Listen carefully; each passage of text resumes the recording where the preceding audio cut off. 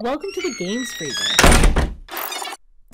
This is Richard from Games Freezer, and this is our review of the Venom Marauder Universal 7.1 virtual surround gaming headset.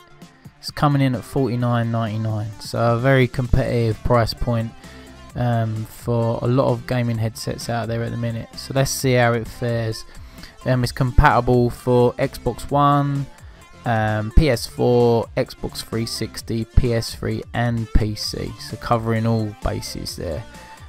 Just a pointer to remind you that for the Xbox One, the stereo adapter is going to be required for the older Xbox One controller, and then on the PS4, if you've got a Slim, you must play your optical cable through the TV rather than directly through the PS4.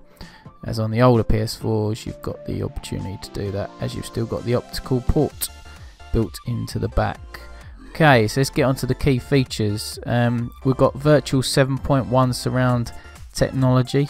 The software that's built into the headphones looks to dynamically position sounds around the game environment, so you should be able to basically locate where enemies are approaching from, what direction, and pinpoint their whereabouts.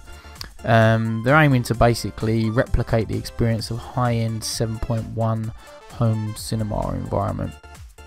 So Venom have incorporated some vibration technology into these ones as well. It's a second 30mm driver that's built into the headphones. It basically reacts to gameplay cues, so it adds in a vibration sensation whenever there's kind of like explosions or loud effects that come into play. So think of your first person shooters there. Using the inline remote system, you can alter the vibration feedback, so that means you can have that feature on or completely off and somewhere in between. So the build, let's get onto the build.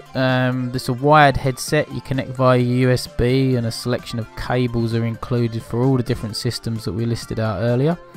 We've got a plug and play scenario here, which basically allows the Marauder to be used across all those systems, from consoles to PCs. You've got 40mm drivers built into the headsets to deliver that powerful bass that they're aiming for. You've got your cushioned fake leather headband and ear cups. You've got a plastic headband with like an inner metal reinforcement. You've got fold away noise cancelling microphone, so that's hidden when it's not in use. You've got rotating ear cups, they go 90 degrees rotation, allowing you to slip them into a bag if you need to, or just place them on the side if you haven't got a headset stand. So let's have a look at the comfort from my experience. So 2 hours of gaming and listening to music, and I've got to admit I forgot I was wearing the headset, so that was a positive. They seem to be more comfortable than most fake leather headsets I've worn. Sometimes you get the sensation of heat going through your ears, or pain in your head or your ears, but I didn't experience either of those to the extent where that made me uncomfortable. The only slight annoyance I had was initially positioning the headband in the correct position when I first put them on, and I think that's because maybe there could be a bit more padding on the headband width wise, allowing you to put it into a more comfortable position quicker.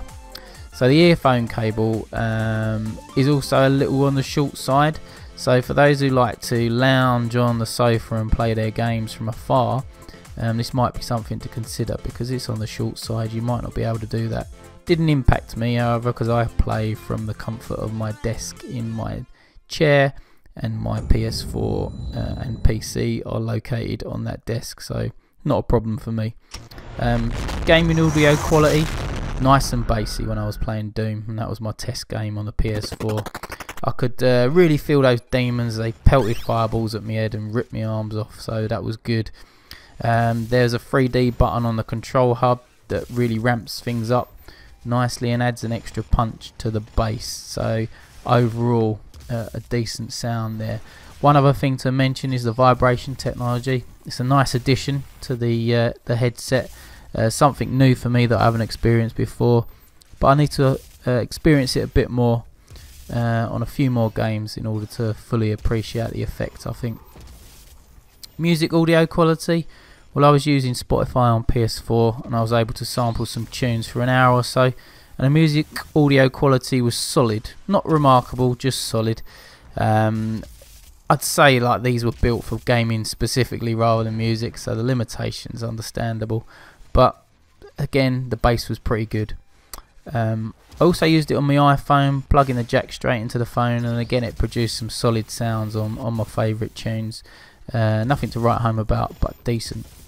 Microphone quality, so the microphone headphone, it's built in, it's nice and hidden away, but it's not great for streaming. It's adequate for voice chat, but for streaming it doesn't really pick your voice up enough in order to project it across your stream. So my verdict then, I'd say these are a really solid set of earphones for gaming specifically. Delivers great sound for that single player gaming experience, and at a £50 price point, it's a great price for such a good sounding headset. The headset feels sturdy, has good comfort levels for prolonged use, so what more can you say for that amount of money? It's a shame the microphone just falls short of the acceptable levels for streaming to YouTube, etc. Otherwise it would have been even more of a great find at that price point, but that's probably where the price comes in at 50 rather than a higher end. I'd say these are highly recommended. They get a nice cool rating from the Games Freezer, and I'll be using them more over the next few months. So I'd like to thank Venom for the review sample, and if you want to find out more about these cool headphones, then head over to venomuk.com, and you can follow Venom on Facebook, Twitter and YouTube. This has been Richard from the Games Freezer. I'll speak to you all soon. Stay frosty. www.gamesfreezer.eu